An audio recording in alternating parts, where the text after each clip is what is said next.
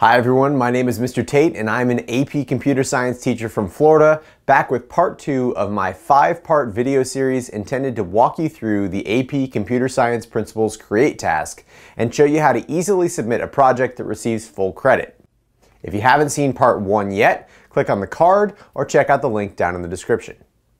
As I mentioned in part 1, you don't want to overplan because row 3 on the rubric requires you to discuss difficulties and opportunities that you encountered in your process. But here are some general tips for planning your project. Number 1, there is no minimum requirement for the number of screens or lines of code. Making a bigger, longer program won't increase your score, and it may actually make it more difficult for you to complete your responses later on. Number 2, at least one aspect of your program should involve math to satisfy row 5 on the rubric. This could be as simple as keeping track of a score by adding different point values to a total, or more complex like converting units or calculating a tip based on quality of service. College Board defines math as an expression that uses arithmetic operators, so something as simple as score equals score plus amount would qualify. Number 3, you'll need to create an abstraction for row 7. An easy way to make sure that you correctly complete this task is to create a function that uses a parameter, which is a variable that you're going to pass into your function each time you use it. College Board does recognize other types of abstractions, such as application program interfaces, which are APIs, and libraries, but it's important to understand that you would need to create your own library or API, and using an existing library or API call does not qualify. I believe that library and API creation is well outside the scope of this course, so focus on procedures and parameters in your code.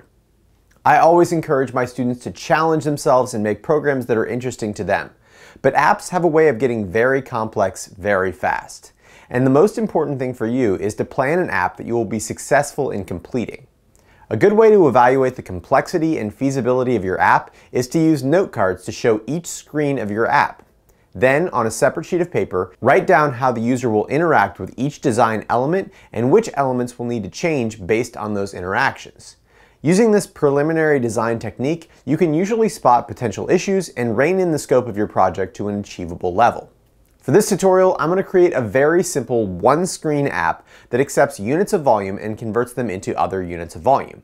I can satisfy the algorithm requirement by using a mathematical equation to convert from one unit to another, and I can create abstractions for each of the conversions, such as liters to gallons. My screen will need to have a text input box and a drop-down box containing different volume units. The bottom of the screen will contain the converted values in text areas with labels for their unit type. To interact with this program, users will type in a number value and then select a starting unit. Thinking forward to my code, this design would need event handlers to monitor both the number input and unit dropdown for any change. The downside of this method is that converted values at the bottom are going to update in real time as the user types in their value. To reduce complexity of my code and decrease the number of event handlers required, and also increase the user experience, I'm going to add one additional button called Calculate that will trigger the calculations instead of relying on event handlers for the text input and dropdown box. This is a perfect example of a design decision that I could write about in my reflection for part 2b, row 3 on the rubric, so I'll make a note of it for when I write my responses. Remember, we really don't want to over-plan at this point, so it's time to start writing some code. That's going to be part 3 of this video series.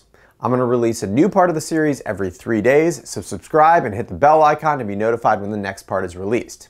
Feel free to ask questions down in the comment section, and I hope this video was helpful. Happy coding, everyone.